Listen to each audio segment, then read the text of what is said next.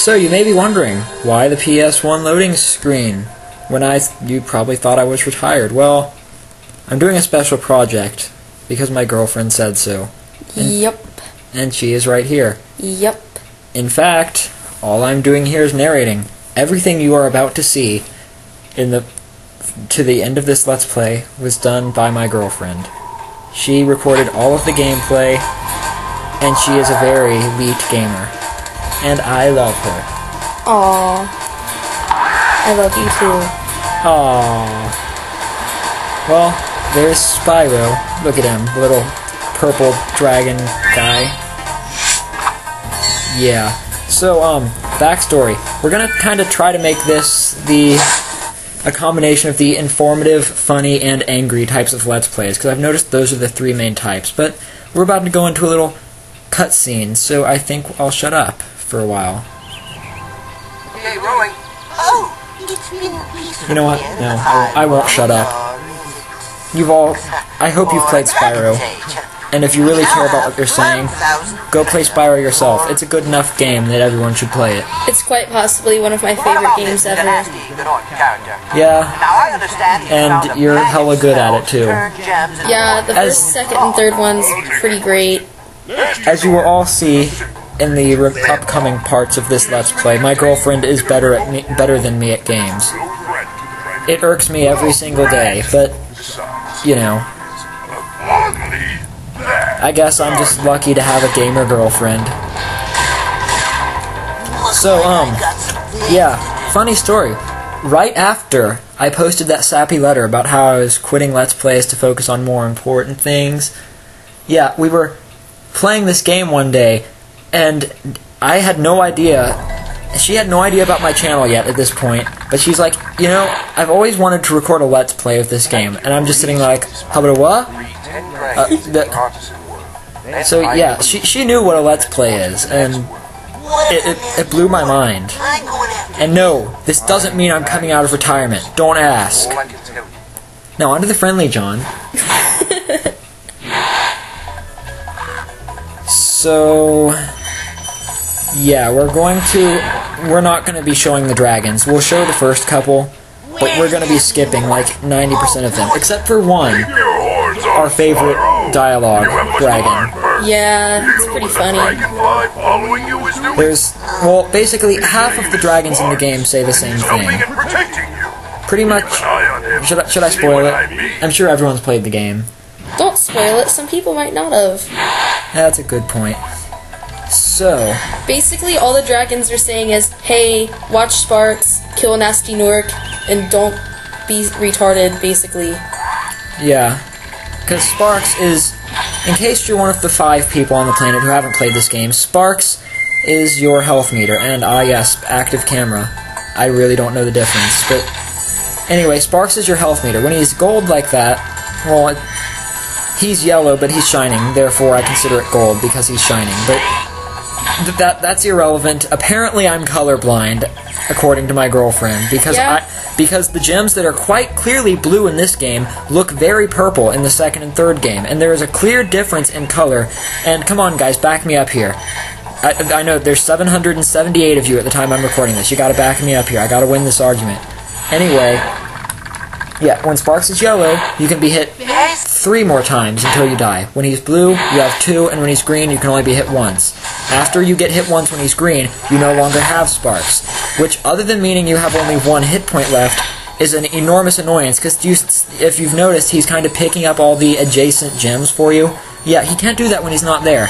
So when you're down to your last hit point, you have to manually go, and you have to make bodily contact with every gem you want to pick up, which is...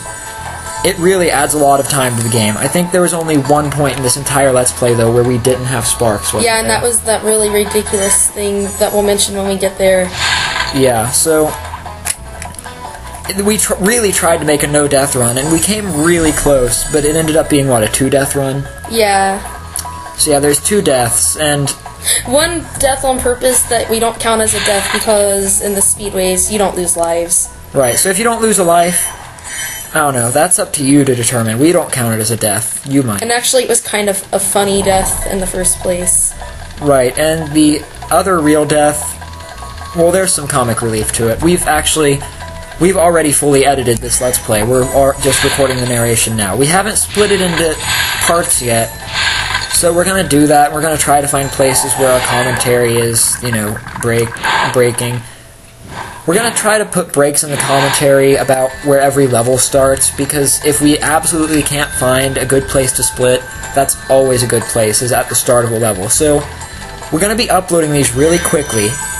Maybe not all on the same day, because as we just found out, it's probably going to be like 20-some parts, but we're going to be uploading them fairly quickly, so I don't see any problem with them not being 10 minutes long. So there might be some 6-7 minute long videos, maybe even less, but no, I wouldn't think less than 6 or 7 minutes. It takes longer than that to clear a level. Yeah. Some levels might span into 2 videos, but I would hope that's a rarity. Treetops. Treetops will split into 2. And another irksome thing about Spyro, if you miss a gem, it's so hard to find it. they made that better in the second game, because you had a gem pointer if you held down all 4 shoulder buttons, and that was in the third game, but you had to unlock it. But, yeah, that wasn't in the first game. Fortunately, none of the gems are really horribly well hidden. Except in Dreamweavers. Yeah, well, Dreamweavers. Macromedia. Well, that's Adobe now. I fail at making jokes. So, internal microphone. I really hope this doesn't echo. If it does, I guess we're just going to have to move the audio around until it syncs up so perfectly that you can't notice. Right. What else can we do? I've never recorded something without headphones while using the internal mic, so I don't know. But, what else do we need to explain? There are 80 dragons in the game. And, let's see. We played this on a PS2. I was gonna lie and say we played it on a PS3 so you would feel like you're getting more PS3 Let's Plays, but honestly, I don't have many games for the PS3. I can't do much more than I did, so I Let's Played Portal, and that game is probably one of my favorites, and one of yours too. Yep. We play it together regularly. And will anyone who... Did you see that box that we had to flame and then a gem flew out the top and you had to jump to catch it? Will anyone who called it a jumpy box as a kid please raise their hand? Now will anyone who raised their hand please slap themselves in the face for raising your hand to someone who won't see it? Now if you actually did leave a comment. Yeah, I want to know. Because apparently, as we both found out by accident one day while we were playing this, we both referred to them as jumpy boxes. So, I don't know. I figure if we both called them jumpy boxes, there have to be people out there who think alike. So, yeah, leave a comment. We want to know. They probably have an official name.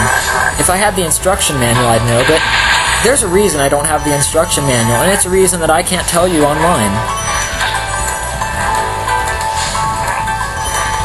And no, I didn't buy it from PlayStation Network. If I did, this would be played on a PS3. Aha!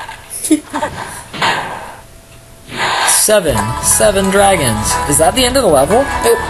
Oh, there's more gems. I'm not that late. Give it like a minute more. Right. Okay, the thieves. I've never seen the thieves get pwned harder in my life. Oh, you know what? I don't have anything else to talk about, so let's comment on the music. So there's this little rinky-dink band. You probably never heard of them, but yeah, they had a few semi-popular songs. They're called The Police. Yeah, The Police. You might have heard of them. In fact, I'm sure half of you have heard of them if you've played Guitar Hero or Rock Band. You killed the irony. Nice job breaking it, Hero. But anyway, yeah, the drummer from The Police composed every song in the first 4 Spyro games. But in the 4th game, you could tell he was out of ideas and his music was barely audible and it just sucked. In fact, everything about that game sucks, but not as bad as the 5th one. The 5th one is good. Moneybags is a Russian in the 5th one. I don't really hate Russians. I'm pretty sure I must have some Russian viewers. I have to. And if I do have Russian viewers, howdy. So, yeah. You know, we're probably going to split the video here, so I guess this is going to be the end of part 1. So, I will see you guys... Well, you know what? No, I'm not splitting it. I don't split it till I go to the next world. Okay. But anyway, this is probably going to be the end. In the next part, we are definitely going to tackle the speedway, and this will probably be one of the last parts that has a nice even split. Just saying. But to unlock the speedway, you have to walk on all of these stones in this pattern, and then they will start flashing yellow and open. So in the next part, we'll take on the speedway.